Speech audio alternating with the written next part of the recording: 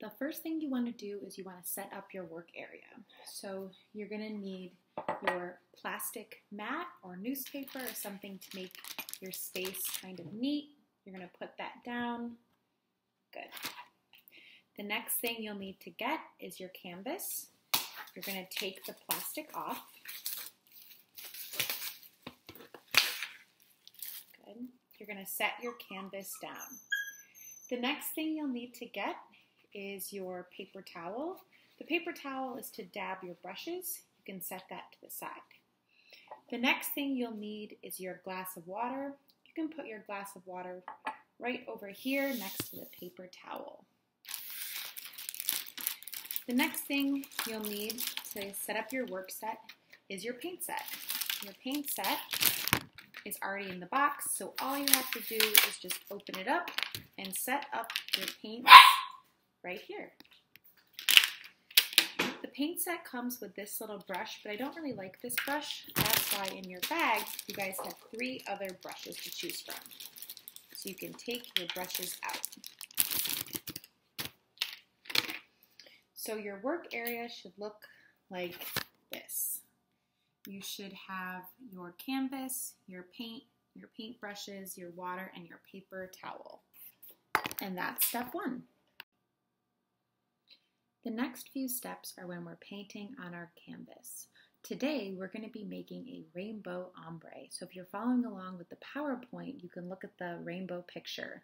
The painting is probably not going to look exactly like that, but we're going to try to come close. So the first step you're going to do is you're going to use one of your big brushes. I like this big brush, it's flat. You're going to dip it in the pink and you're going to paint a line like this on the top of your canvas. It should look something like that. You're going to continue following the colors along, starting with pink, then orange, then yellow, then green, then the light blue, then the dark blue. So after you finish the pink, make sure to close the top. And then you can open the next one. They're a little bit hard to open, so try and be careful when you open it. I've been having a really hard time opening these. Aha, there we go. And it's okay, you see right here, I got some pink on me. There's still some pink on my brush, so I'm just going to repaint that. Now, what you're going to do is you're going to take your brush and you're going to dip it in the orange. And you're going to paint it right next to the pink.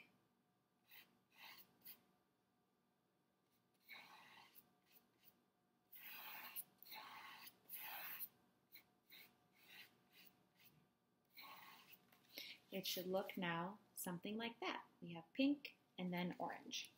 You're going to repeat these steps, and you can clean off your brush in between by just dipping it in the water, tapping it on your paper.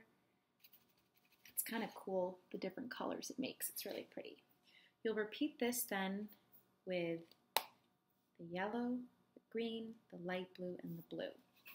At the end, you're going to have a really, really beautiful painted rainbow. A really cool way to blend the colors is by putting your paintbrush in the water, tapping it, and then going in between the colors and blending. Blending is just mixing the colors together. This will create a really nice fade into each of the next colors. So by dipping my paintbrush in the water, I've created a lighter color after the orange. It might be hard to see, so the yellow is going to be really, really, really pretty. So what you're going to do next, you'll open the yellow, again the green, the blue, and you are going to have a finished rainbow. All right, so with step 3, I've already finished my painting, but I'll show you the next step. You did the pink, the orange, the yellow, the green, and the blue, and the blue. So all of these colors should be on your paint. What you're going to do is you're going to take your brush and you're going to dip it in the water, cap it off, and then with the water on your brush, you're going to move it over your painting to blend the colors. It's going to blend all the colors together so you get this soft, kind of soft transition between each color. All right, so your painting should be done. It might look a little something like this. The last and final step is to clean up. You want to make sure the paint caps are really tightly on, so press those down. You're going to put everything back into your bag, including your paintbrush. Hopefully you can find a nice place to put your new painting. If you didn't attend our class today, please, and you want to do this activity at home, try and take a picture of it and then you can post it in the classroom.